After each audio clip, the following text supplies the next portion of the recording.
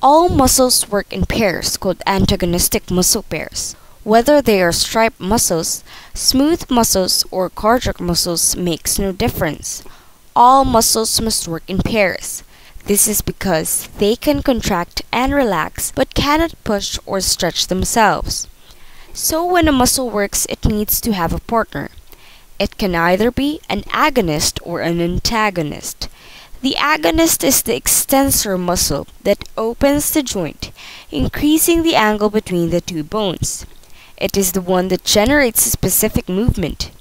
The antagonist, on the other hand, is the flexor muscle that acts in opposition to the movement of the agonist, which is also responsible for returning, for example, a limb to its initial position.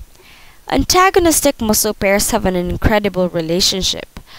When contracted together, both sets of muscles in a pair provides great static joint stability.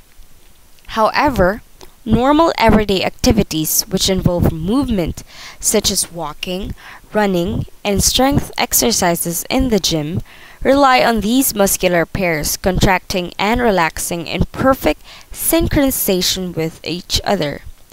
This synchronization is helped by a neuromuscular phenomenon called reciprocal inhibition. The nervous system is programmed to automatically inhibit or prevent the contraction of a muscle group when its opposing antagonistic muscle group contracts.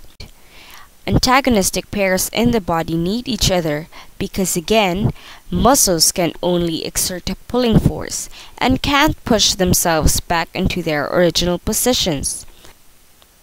An example of this kind of muscle pairing is the biceps brachiae and the triceps brachiae. When your biceps contracts, it flexes or bends the elbow joint. At the same time, it also pulls the triceps to make it longer. So the triceps is stretched by the biceps pulling it. When the triceps contracts, it extends or straightens the elbow joint. And at the same time, it pulls the biceps and makes it longer. So these two muscles work together. Neither muscle can stretch itself. It must be stretched by its antagonist, its partner.